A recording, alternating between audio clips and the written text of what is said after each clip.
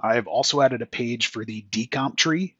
This is a visual that was originally available in ProClarity before Microsoft even purchased ProClarity back in the 2000s.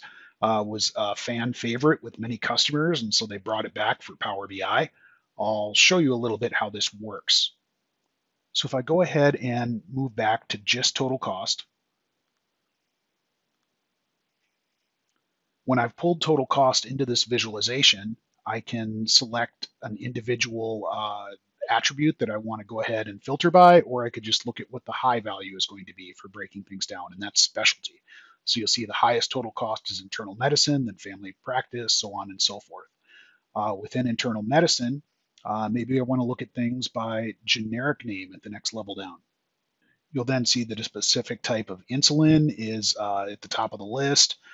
I can go down to drug name, and you'll see there's a couple different branded names for that type of insulin. And then I can go all the way down to state.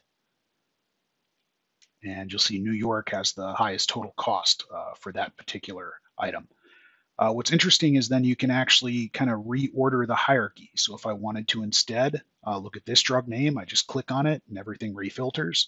If I instead wanted to look at family practice, could look at family practice and it refilters the entire hierarchy. So you're going from an all up view of what is the all up number for the year 2018 for US states, all the way down to individual states for a specific drug, having a specific generic name, having a specific specialty.